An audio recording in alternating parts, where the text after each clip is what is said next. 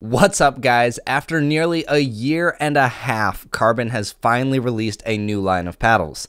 After the fiasco over last year with the Carbon ban, I was really curious to see how Carbon would survive. Even after releasing new compliant paddles, it seemed like the interest decreased significantly after Yola came into the picture. Well, Carbon just dropped the new Power Series paddles, denoted with an X at the end of the name, and they are really good. Before we dive in, I just want to say two things. If my voice sounds a little bit weird, I do kind of have like a flu, fever-ish type thing right now, so if I sound weird, that's why.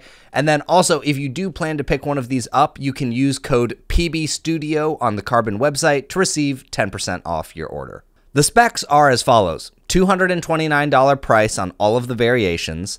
The 1X is the elongated paddle, while the 2X is the standard shape. Then within those shapes, you have a 14mm or 16mm version. The 1X models feature a 5.5-inch handle, while the 2X are 4.75-inch. Grip circumference is 4.25 on the 1X and 4.125 on the 2X. They're all polymer cores as well as a Toray T700 carbon fiber face. The weights are between 7.9 and 8.1 ounces, and the swing weights for each paddle are as follows. The 1X 16mm is 123, the 1X 14mm is 117, the 2X 16mm is 109, and the 2X 14mm is 103. The 1X 16mm is only a few points below the Hyperion CFS 16mm, and I've seen several mixed reactions about this. Some people feel it is quite close to the Hyperion head heaviness, while others don't think it's as bad. For me personally, I can tell it's on the heavier end of swing weights, but it wasn't that bad to play with. I could just tell that my hand speed was slightly compromised. The 2X models are significantly lower in swing weight and will feel very fast in your hands, but we'll revisit some of that a little bit later. Now, Carbon made some really nice upgrades to these paddles that I appreciate, and I think most people looking for a paddle will appreciate as well. The new Power Series feature a one-piece unibody design where the paddle face material extends through the handle to reinforce the area that would snap on a Yola Hyperion CFS paddle. It also features a technique called thermoforming, which is something you're going to see me talk a lot about soon. You know how if you take the edge guard off of a paddle, you'll be able to see the exposed polymer core? On these, if you took the edge guard off, it would be completely sealed off. This helps strengthen the entire paddle and makes the face feel a little bit more stiff. To prove how much more solid these paddles are, here's an Instagram video I posted of me trying to snap the handle. Gosh, this feels so wrong to do. I actually don't want to do this. Whatever, we're gonna do it. All right, so probably about here. Oh yeah. That snapped right away. So I mean, it's not, it's broken. I mean, that handle's busted. All right, this is the most wrong thing I've ever done. I really don't want to do this, but for the sake of the audience, I'm gonna try and snap this paddle and just to prove if it's durable. If my knee loses here, you guys are covering my medical bills. Oh gosh. Okay, right here. Oh my gosh.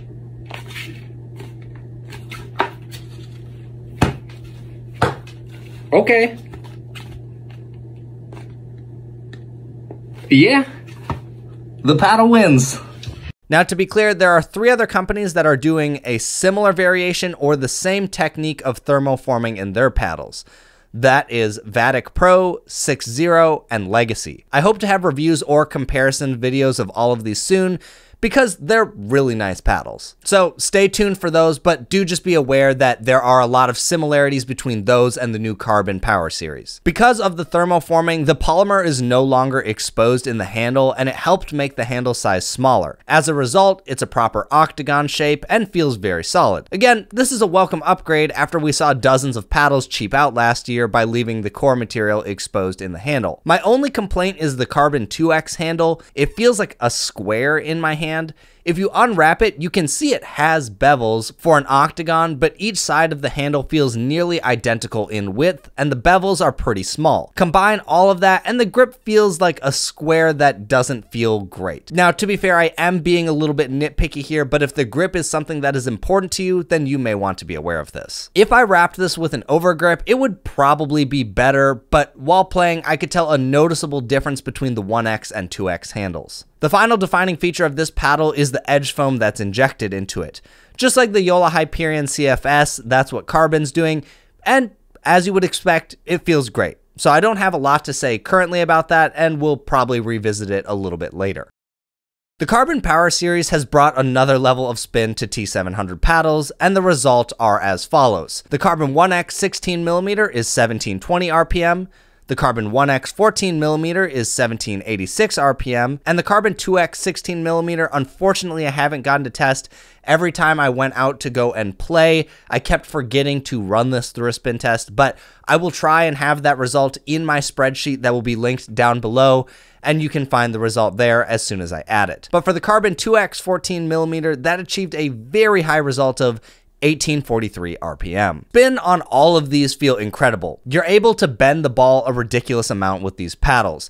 During your serves, drives, or even roll volleys, the ball dips very aggressively. I don't really have any other words except that the spin is phenomenal on these. Now, I do want to put a disclaimer in here. As you can see, the RPM numbers are very high on this paddle and much better than what we've typically seen of raw carbon fiber. Because of this, I got curious and used my Starrett SR160 on the paddle, the testing device that USAP recommends that you use. And in my testing, these paddles were over the legal limit. Another independent source told me that their paddles failed as well. I spoke to Carbon and was told that my paddles were tested before shipment and passed using an even more accurate meter than the SR160, which has a roughly 5% variance. So take all of this for what you will. I also want to be clear that I am not USAP. These results are my own. They're not official. So USAP has the final word on all of this. And even though I followed the guidelines on how to use this device as best as I possibly can, I'm not the one that makes the final call. So just know that USAP approved these. So maybe there's nothing wrong with them, but I did just want to note it in case people were curious why the numbers were potentially so high for a raw carbon fiber paddle. When it comes to the 1X models, despite having power in the name, these paddles are extremely well balanced in terms of power and control, specifically the 16mm.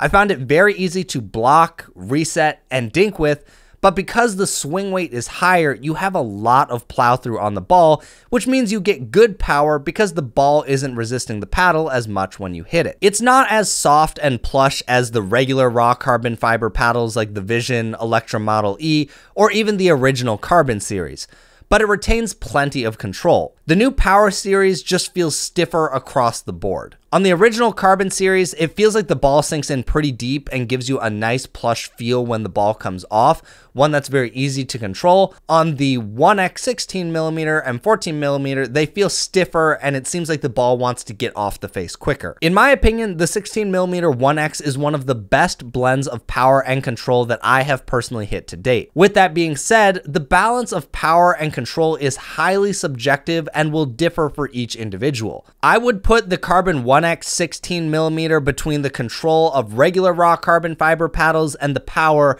of a Selkirk Vanguard Power Air. It doesn't go to either extreme, but it strikes a very good balance. The 14mm definitely has noticeably more pop and feels even stiffer, so just be aware that if power paddles are not your thing, I would probably not recommend looking at the 14mm very much. I gravitated towards the 16mm 1X the most. Everything about this paddle is just so much fun. My serve might be the best it's ever been with this paddle. In the dozens of games I played, I would score several points in a row just from my serve alone because of the additional spin and power. I could swing as hard as I wanted and the ball would drop right at the baseline. The only other paddle that feels this aggressive to me on the serve is the Selkirk Vanguard Power Air. The amazing thing is, it's so easy to go into defense after being aggressive with the 1X 16mm, which is something that you can't really say about the Power Air. The 1X 1X 14mm is also excellent and shares many of the same characteristics, but you get even more power. I had a slightly harder time controlling drives and dinks, but that's to be expected with a thinner paddle. Hands battles were great with the additional pop though, and the slightly lower swing weight. The main difference I found is that because the 14mm is stiffer, it felt slightly less forgiving and solid than the 16mm. Outside of other paddles on the market that I haven't gotten to spend much formal time with yet, like 6-0 and Legacy, the 14mm 1X is probably the most powerful raw carbon fiber paddle I've hit to date, outside of the Pro Kenix Black Ace. With the extra pop and phenomenal spin, I could easily see this being a top tier singles paddle. And the same can be said about the 16mm, but you just won't be as aggressive with it as you are the 14mm. Most people looking to purchase one of the 1X paddles will be best suited with the 16mm.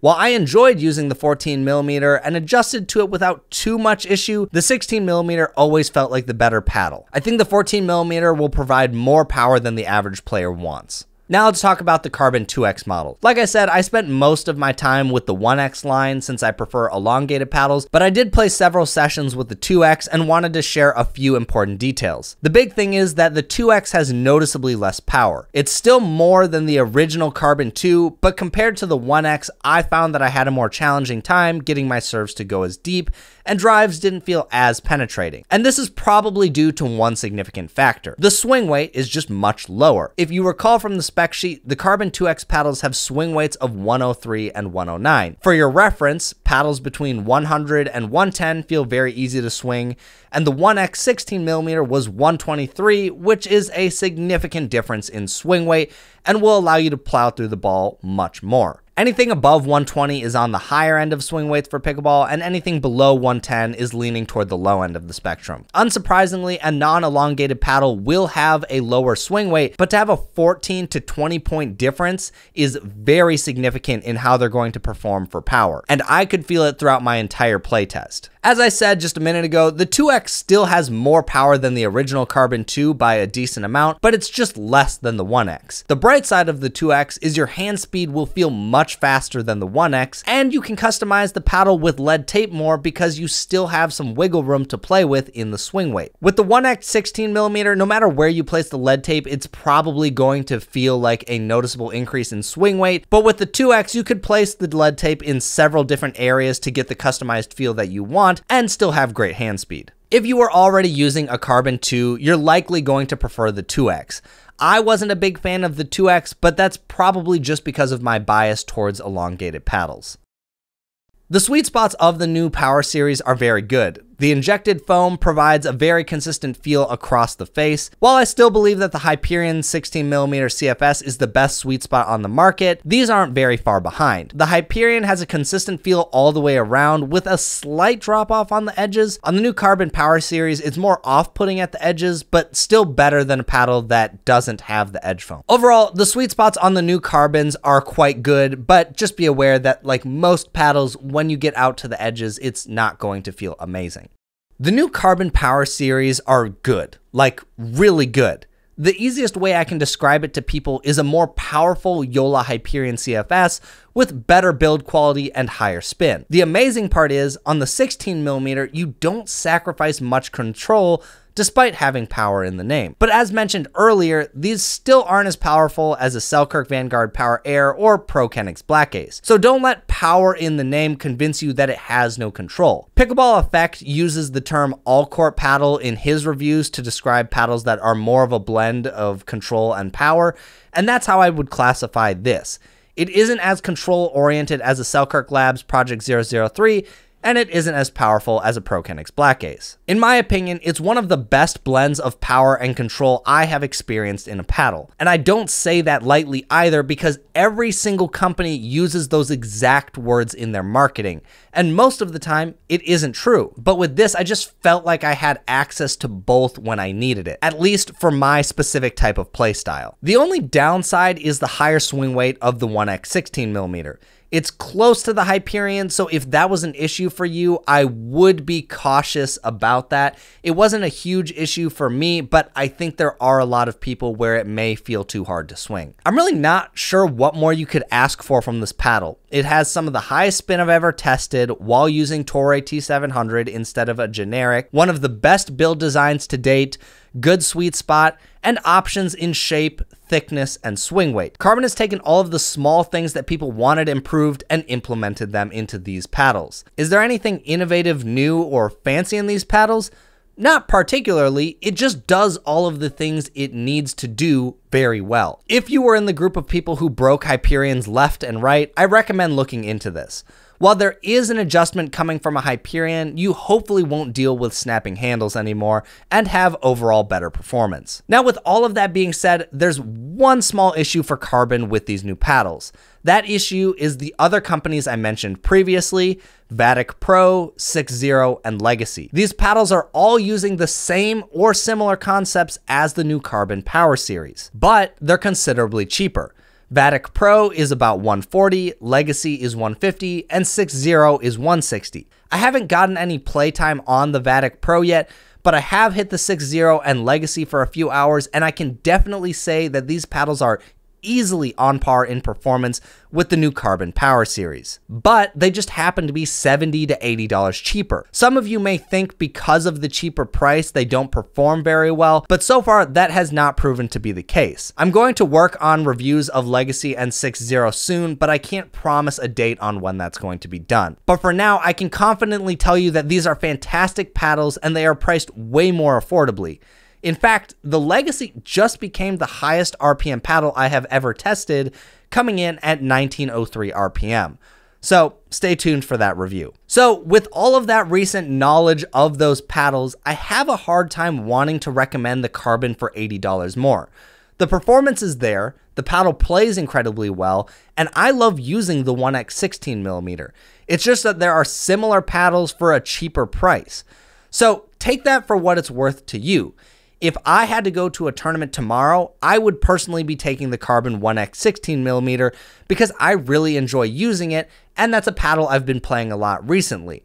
But more time with the Legacy and 6-0 may change my mind on that. The final thing I want to stress about with all of these paddles is that they are more poppy than what you're going to be used to coming from the original Carbon series, Electrum Model E, YolaVision, and other standard raw carbon fiber paddles.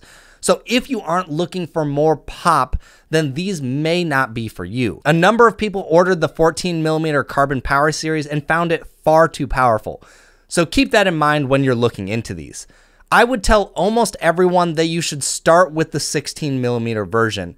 I think that's the best one in the lineup and the one I had the most fun with. And like I said, I think it is the better blend of control and power. Unless you know without a doubt you're a power player and want all the power you can get, go with the 16mm. So there you guys go. Those are my thoughts on the new Carbon Power Series paddles. If you guys enjoyed this video, make sure to click like and subscribe, and I'll catch you guys in the next video.